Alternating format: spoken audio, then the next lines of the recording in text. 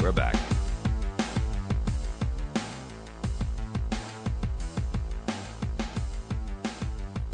You know, the word is out that Obamacare, the healthcare.gov website's fixed. Oh, really? Well, let me tell you what the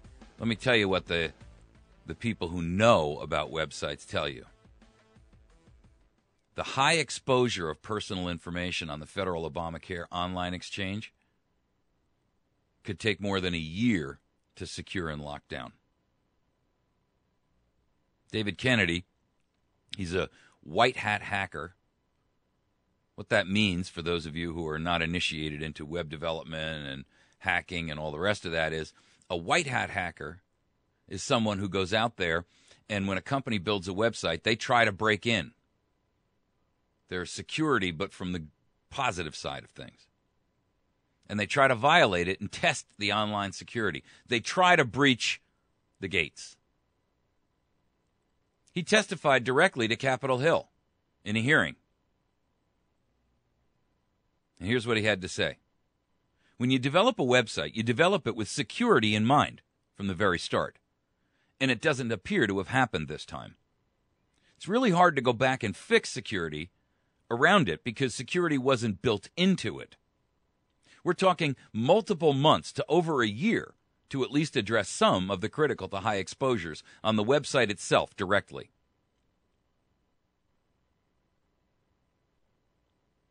Now, the Department of Health and Human Services says, hey, the privacy and security of consumers' personal information is a top priority to us. Security testing happens on an ongoing basis, using industry best practices to appropriately safeguard consumers' personal information. Is that so? No, that is another propagandic lie. How do we know that? Because they hadn't even tested the security 48 hours before the website went online. Kennedy actually came out and said the vulnerabilities are so bad that they range from, quote, everything from hacking someone's computer so that when you visit the website, it actually tries to hack your computer back, all the way to being able to extract email addresses, usernames, first name, last name, the location of where you are. I'm telling you that Obamacare is not a health insurance program. It's a United States citizen registration system where you are voluntarily submitting all of your data.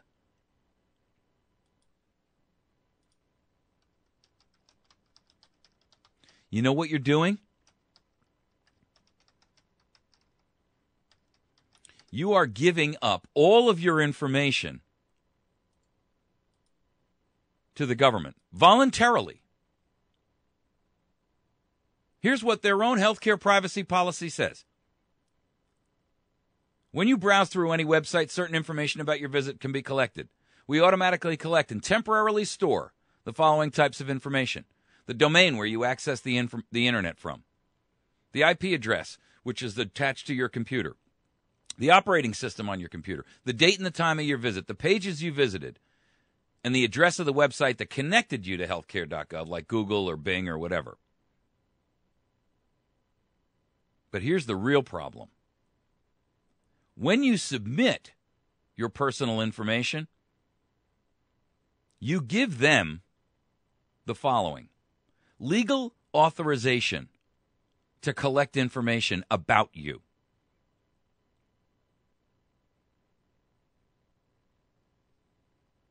You also give them the opportunity to share that information with any agency that they so choose.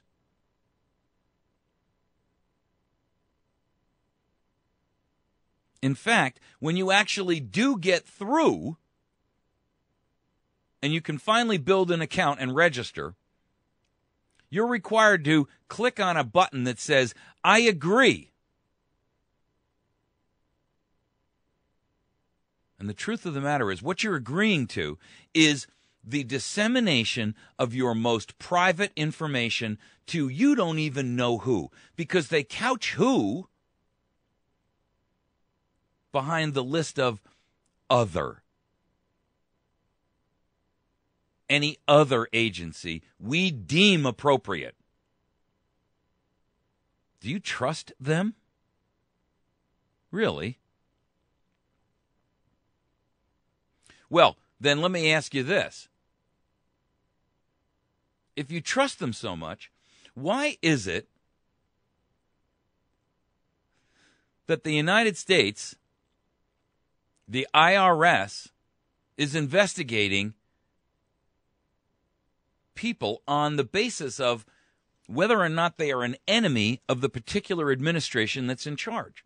No, this administration isn't the first to do that. They're one of many, many, many to do that. But these guys have taken it to a whole new level. And the truth is, they don't even care if you know. This guy who was a cancer patient, he came out, he's in 4th stage cancer. That's the last stage. There is nothing above 4th. The only thing above 4th is Pine Box. He's in the 4th stage of cancer. He publicly discussed the cancellation of his insurance under Obamacare because he was, quote, and he was canceled because he was, quote, beyond the catastrophic previous condition stage. Well, I thought the whole idea was to cover those people who had pre-existing conditions. But he was beyond the catastrophic pre-existing condition stage. Well, when the press got a hold of that, they went to the insurance company who turned around and said, no, that's not what we meant. We're going to give him coverage, don't worry.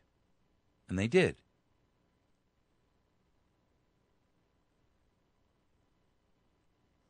But they told him, now it's going to cost you not $161 a month, but $1,500. So he said, well, you know what? I'm not going to do that. I'm already in 4th stage, and I'm going to let nature take its course because I can't afford $1,500 a month, and I refuse to burden my family with that to add a $1,360 a month bill to an already tight budget.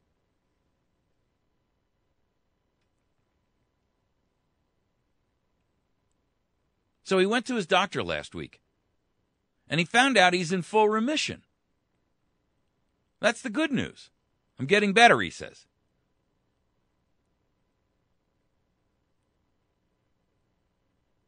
The truth is that he found out he's in full remission, and he's got 4 more months to go. In other words, 4 months before he gets checked out again, because he gets checked every 4 months. And right now, he's in what's called remission. But on Monday, he got a certified letter. Lo and behold, it's from the IRS. They're auditing him for the tax year of 2009.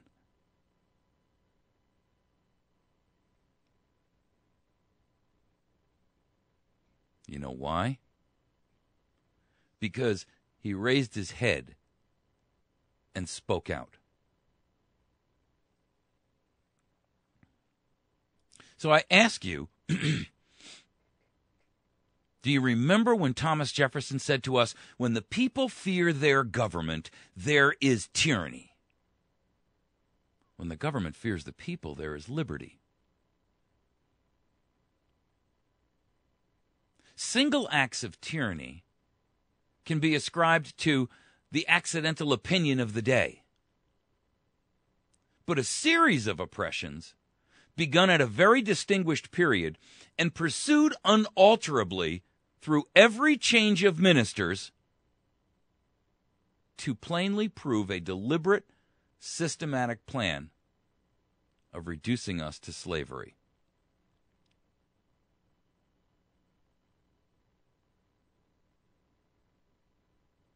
See, the truth is that we don't see single acts of tyranny. I mean, the occasional one could be thought of as, well, it was a mistake.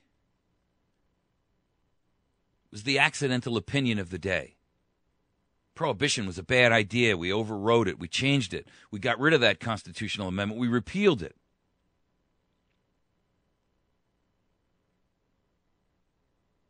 But what we have going on, ladies and gentlemen, right now is a series of oppressions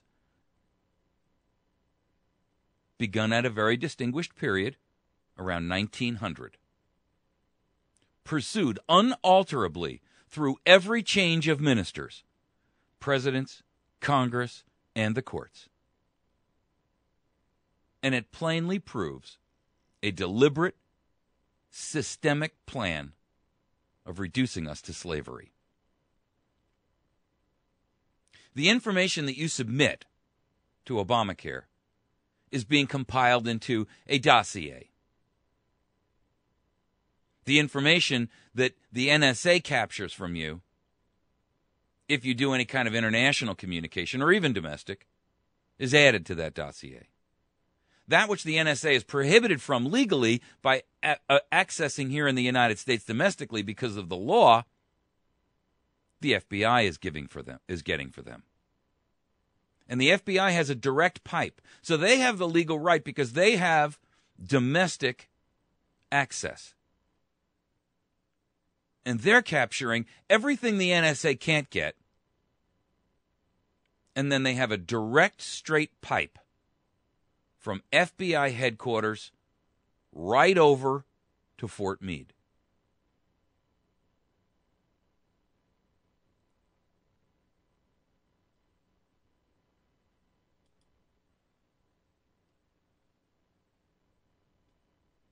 You see, the problem here, ladies and gentlemen, is that we are, at this point, allowing our government to become the tyrannical dictator that we fear. And we're giving them the ammunition they need.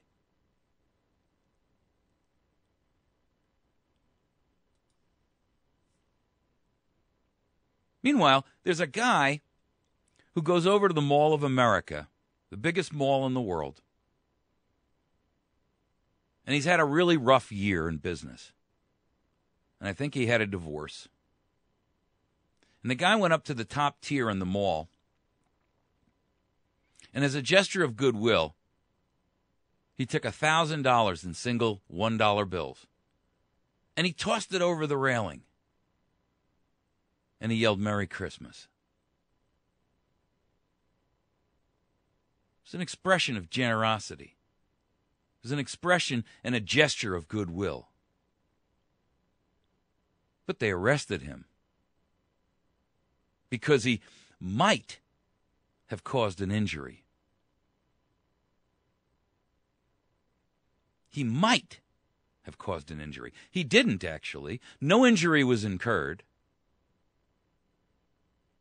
People scrambled and ran and raced to collect up those dollars, chasing debt.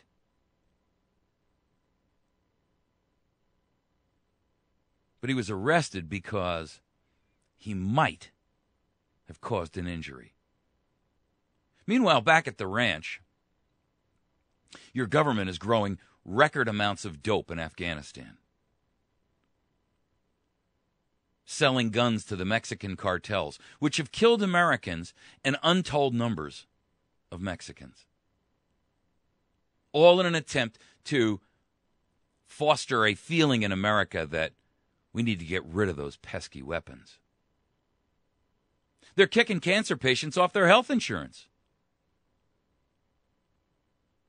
They're shredding the Constitution, passing an illegal act that mandates that you give up your Fourth Amendment right to privacy and your Fifth Amendment right against self-incrimination. They've left millions bereft with no insurance. And on January 1st, how many people that are embroiled in a personal health issue will pay the price? They're giving military equipment to local police departments like it's pouring out of a fire hose. They're lying, they're cheating, they're stealing. They're murdering Americans overseas with drones. And it won't be long before they're murdering Americans domestically. In fact, I believe that they already have. And if you don't believe your government is capable of that, you're far more naive than you should be. They're destroying our nation domestically and internationally. They're raising inflation. There's no inflation, they tell you, because they took fuel, energy, and food out of the equation. Well, isn't that interesting? Because those are the three things that Americans spend the most amount of money on. Short of a fixed price for their mortgage or their rent or whatever, when you talk about consumable goods, food, energy, and gasoline are the three biggest expenses for the average American. But if you take that out of the equation, the sum at the end will change.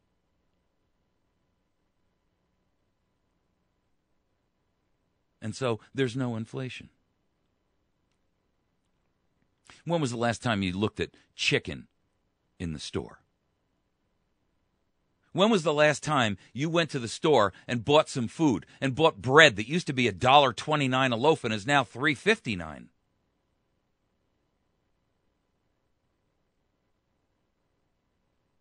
When was the last time you stopped at the pump and you paid $3.86 a gallon?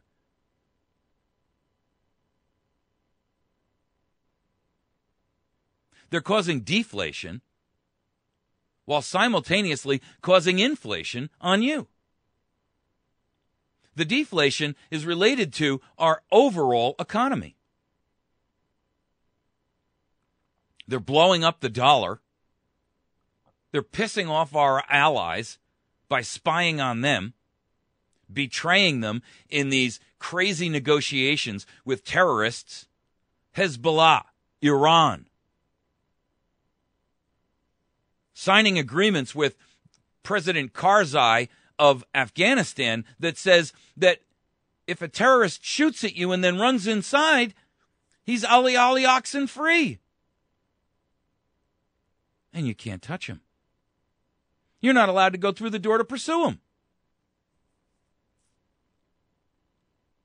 And that will translate into accessory to murder of our soldiers in Afghanistan.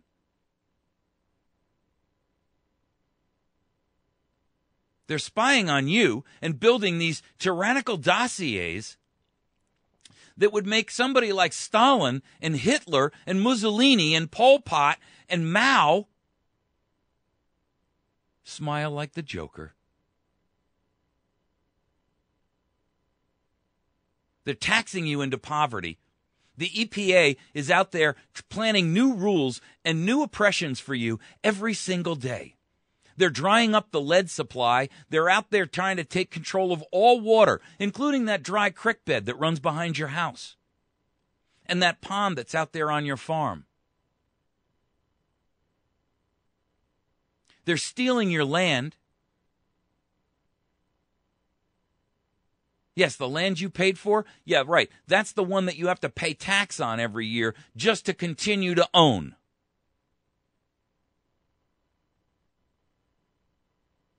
They dominate every aspect of your life. And they're doing their damnedest to take away your guns.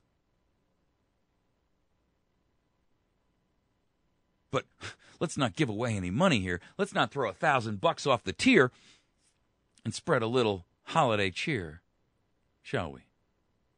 Because somebody might get hurt in the scuffle to pick up a few pieces of paper dead.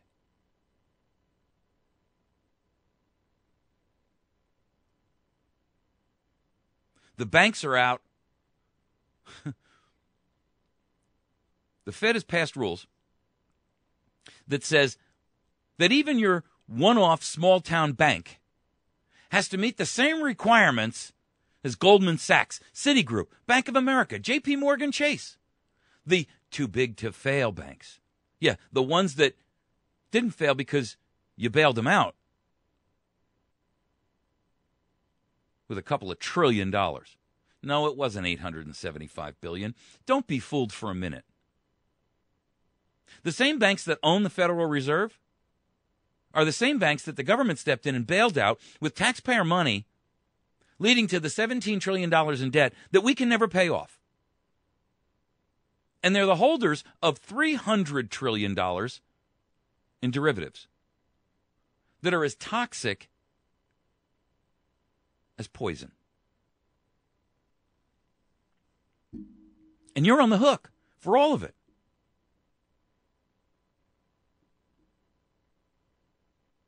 Still think we live in a free market nation? Still think we have freedom and liberty? Well, I'm sorry to burst your bubble. It's really a police state under fascism. And you are food and livestock for the elite, to be bought and sold and traded like a commodity, to be culled when you're no longer useful.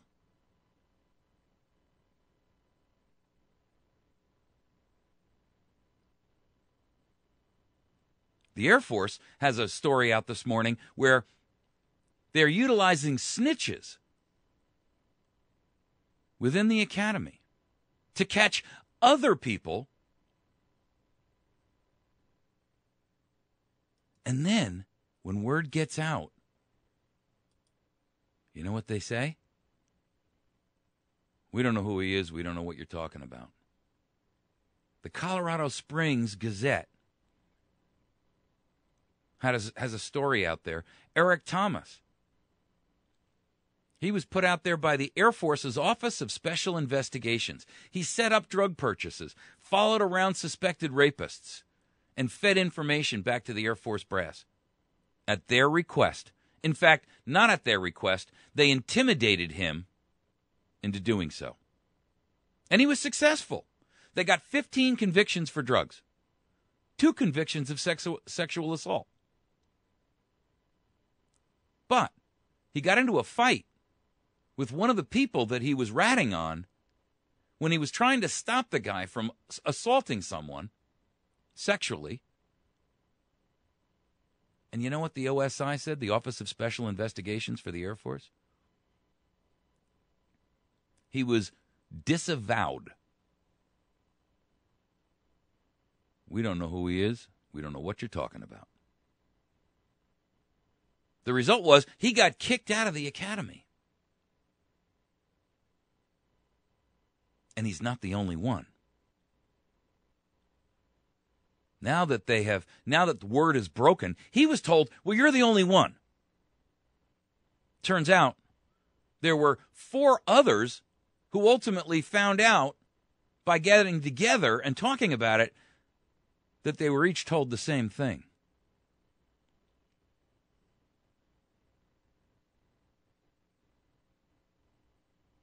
The top brass over there says, hey, we don't know nothing about this. And yet, the newspaper has been able to, through a series of phone and text records, court filings, and documents obtained through the Freedom of Information Act, prove that it's a lie. They did know. You see, what's happening, ladies and gentlemen, is this is a perfect example of what happens when your government needs to make you into a snitch. And they don't have a problem using you up and then burning you down. And if they don't have a problem doing that with a military cadet in the Air Force Academy, what makes you think they're going to have a problem doing it to you? It's the federal way. Trust me, I've been there. I've done that. I've read the book. I watched the movie. I lived the terror. And I refuse to capitulate. I paid the price. I never even got the T-shirt.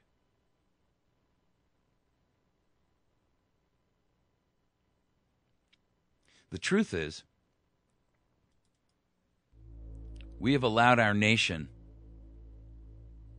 to descend into lawlessness. Obamacare is the cancer that's going to eat away at the rest of America. But it's only one facet of a multifaceted diamond, and it's huge. We'll be back in just a moment. We're going to look at how Afghanistan has turned into the poppy capital of the world.